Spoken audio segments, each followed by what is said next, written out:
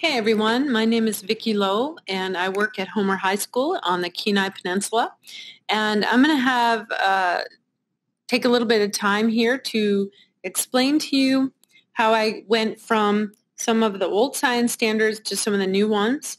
And so I will show you where to find the new standards, and then I'll give you some tools that you could use to kind of mimic my process. So I want to begin by telling you a little bit about the new standards. They were developed as a student-centered approach to science instruction to engage students and facilitate educators to engage in a new way of looking at science in their classrooms. They are based on the framework from K-12 science education published by the National Academies Press. Now let's get started. You may be asking yourself, where do I begin? And so you want to get to the state of Alaska science standards, and they're pretty easy to find if you just punch that into the search bar, but ultimately you want to get to this page. And on this page here, you can see that you have a couple of options for opening up those documents and checking out the standards. I suggest you begin there. And then there's some information on how to actually read the standards. And this is somewhat involved. I've spent a lot of time doing this myself, but there are some resources for you, including videos at the bottom where many of your colleagues around the state have broken apart the standards for better understanding. So here's a peek at one of the standards now. This is I'm just going to give you an idea of what we're looking at. And so basically, instead of having a GLE, a grade level expectation, now we have a performance expectation. And that is a really active statement about what students should be able to do after this material has been presented to them. Actually, it's not presented to them. It's an opportunity for them to explore the standard and to really learn by doing. So to make that happen, you see that there are three big foundation boxes here. And the first one are the science and engineering practices. Those are really the doing of these standards, and the core ideas are the things we're most familiar with that we maybe in the past have asked students to basically memorize. And then the last part are cross-cutting concepts, and these are basically ways of thinking, and they're not limited just to science. They're found in mathematics and really all over. So here's the basic anatomy of the standard. And again, I want to encourage you to spend a little bit more time understanding them, and then you can better understand the process I'm going to take you through if you're not there yet. So let's proceed. You want to go back to the state website, and there you're going to find the Educator's Toolbox, and this is where I'm going to begin. So in the Educator's Toolbox, there are several important and valuable tools for you. All of the foundational boxes are broken down, and there's descriptions of how to incorporate phenomena into your activities and your lessons. But the one I'm going to focus on today is the crosswalk, how to get from the GLEs, which are the former standards, to the new science standards for Alaska.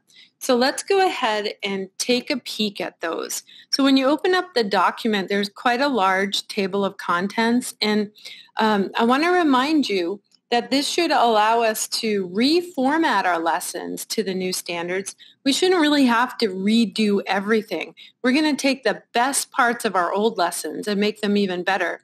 And so I'm a biology teacher, and I teach ninth graders. I see most of the ninth graders in Homer High School, and I wanted to focus on a DNA standard. And I know that I could find them in the GLEs from grade 9. So I'm going to go ahead and show you what the crosswalk looks like for this particular standard, or the GLE that I want to focus on and move over to the new SSA. So as you can see, we have, for this one GLE, there are three new science standards. So the old to the new. And so when I look at the new standard, I see that I have the performance expectation code. So that's valuable information for me. So from here, I'm going to go get a better look at what these standards look like in the new science standards for Alaska. So I'm going to go back to that state website, and I'm going to open up the documents. Now, I'm not actually going to do that here because it's really, really big, but I am going to pull out the ones that I underlined a moment ago. So the first one is HSLS1, and there you can see that the performance expectation is for students to construct an explanation based on evidence for how the structure of DNA determines the structure of proteins which carry out the essential functions of life through systems of specialized cells. And embedded in that statement are these three foundation boxes. Now, here's the second standard. Students will be able to ask questions to clarify relationships about the role of DNA and chromosomes, encoding the instructions for characteristic traits passed from parents to offspring. And so again, you see these foundation boxes, and they're all woven up into that standard. So now that we have these two standards, I'm going to just focus on one of them, and I'm going to show you some great resources for what I think makes this process a little bit easier. So what I like to do is to take that standard, that performance expectation, and plug it into the search bar of my computer.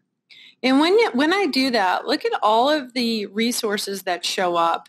I have an NGSS site that I could take a peek at. Down at the bottom, I have an NSTA site, but one of my favorite ones is right here. This is the Wonder of Science, and it's hosted by Paul Anderson, who many of you may be familiar with from Bozeman Science. So I'm going to open up, show you some of the resources here. And the first thing I like to do is see what what the Wonder of Science site has done to that particular standard. So here's the first one. And I'll tell you why I really like it. I like the color coding that shows me where the foundation boxes come in. This is really helpful for me to make sure that I'm going through each part of the standard. Now, there's another really great part of this site which helps with planning, and it's the resources site. So let's take a peek at what that looks like. All right, here we go. So when you open up unit planning, there are a lot of things that you can choose from. And I've spent some time exploring this, and I've decided to use the 3D storyline unit design. And so this is a Google Doc, and you can share it, which I've done. And so I would begin by putting in my information. I'm calling it the Central Dogma, and this is going to be for Biology 2. My name is Vicki Lowe, and I'm intending for this to take about 6 90-minute blocks. Okay, the next part of this document asks you to state your desired results, and you're going to do that by plugging in the performance expectations and my anchoring phenomena. The big event that I want to tie all of this around is going to be the mRNA COVID vaccine. It's something that's very relevant. Alaska is doing a fine job of rolling out the vaccine, and it's even available to teenagers, and they're really starting to be curious about what this is and if they have a choice in how they're going to, if they're going to be able to voice their opinion to their parents or caregivers about whether or not they're going to receive it. So they have had quite a lot of questions. So that's what I'm going to anchor this lesson around. I do have some enduring understandings and essential questions that I want to hit. And then the next part of this process is to start outlining my assessments and my learning plan. So my assessments are going to be both formative and summative, and I'm going to be looking at, can they recognize the role of the double helix? Can they transcribe and translate proteins? I'm going to have a traditional quiz, and I'm going to have them create an mRNA vaccine. So stage 3 is to set up your learning plan. So for me, the first thing I wanted to do was to have students understand DNA structure. So I went ahead and created a semi-performance expectation, an adaptation that is a very active way of looking at what I want them to do. So I want them to construct a model illustrating the structural organization of the DNA molecule. And I've gone ahead and written why this is important and how they will learn this. And so it's important because they will see the helical structure of DNA and create a paper model to understand the molecular structure. And then we're going to use that information to move forward in protein synthesis. And so how are they going to do this? The students are going to weave double helix models and submit images through their LMS with paper models and a legend. And so let me show you what that looked like. I started out by giving students instruction with some basic string on how to begin weaving. Now, I had never done this before. It really didn't have a place in my curriculum, but now the new science standards are more active, and I thought it would be a great way to bring the double helix structure to them with this kinesthetic activity.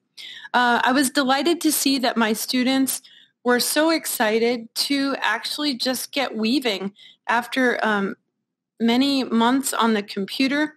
They were really thrilled to just get their hands in there and start doing something. And as you can see, we have a really nice helical structure that students are going to be wearing on their wrists. They've got some on their backpacks, and they have a reminder now and an actual experience creating a double helix. And so this is the assignment that I had them send in to me. They took a picture of their helix, and then we have a detailed paper model of DNA complete with the directionality, the appropriate number of hydrogen bonds per bases, etc. So that was my first part. My second part of this lesson was to build proteins, and this is an adaptation of a pretty classic exercise in transcription and translation. And so again, you see the adaptation of this activity into a very active statement, what the purpose is and how they're going to show me. So I'll just go through this one quickly. Basically, I had a 9 different traits, 9 different components. And I wanted the students to flip a coin to determine which DNA sequence they had to work with. So after they flipped the coin, they would fill out the chart based on which one they got. And here's an example of what that looks like. Of course, this is for both of them, but each student would only have one of them. And as you can see, the student had to decode the DNA to mRNA and then to tRNA and finally to the amino acid sequence. Now, from the amino acid sequence, my students had to determine which component structure they would get. And so I've just carried over one of the sequences from the previous activity. And so if we match it up, met, ella, gly, stop, we can see that this student would be responsible for component 1A. And so what I did with this activity was to create these little components, and down at the bottom you can see 1A, and you can see that they're all a little bit different. And so again, they had to do this for 9 different traits, so they got a lot of practice transcribing and translating. But then they got a little map, and they cut out their 9 pieces, and according to this map, they built this little protein. And so this ended up being really fun too, and with 2 classes doing this, I ended up with quite a variety of different proteins. And these proteins, interestingly, I had only 2. Well, it's pretty amazing. I had 2 that were the same. And so I ended up having a classroom full of these little structures. And the students really had a great time being active, and they could actually see how subtle differences in the code related to big changes in the shape of what we were calling the protein. All right, so that was pretty fun. And here's the last part of my activity. I wanted them to make a vaccine. And so my active statement is that students would construct an explanation based on the evidence of how structure of DNA determines the structure of proteins, which carry out the essential function of life through the systems of specialized cells. And so we definitely covered the DNA piece, but with an mRNA vaccine, I wanted them to recognize that it was also that nucleic acid that could code for the protein. And so let me show you how I did this. Okay, I made this virus for the students, and hopefully you can recognize some of the shapes there. I didn't actually have one of my students create one of these orange spike proteins. It just didn't come up. But the challenge was for them then to look at the structure, and you could probably see that it follows these components, 1, 2, 3, 4, 5, 6, 7, 8, 9, built upon each other. And then the task for the students was to sort of backwards engineer. So based on the structure of my fictional spike protein, they should have been able to, well, they were able to pick out which components this protein was made of, and then they went backwards to reverse engineer the mRNA. And this is what would then be put into their vaccine. Well, I want to thank you for viewing this video. Please check out the channel for more videos on the science standards of Alaska and other educational topics. For more information about the science standards for Alaska, including resources, planning guides, and tools, please visit the Department of Education and Early Development Standards webpage. And here's the address there.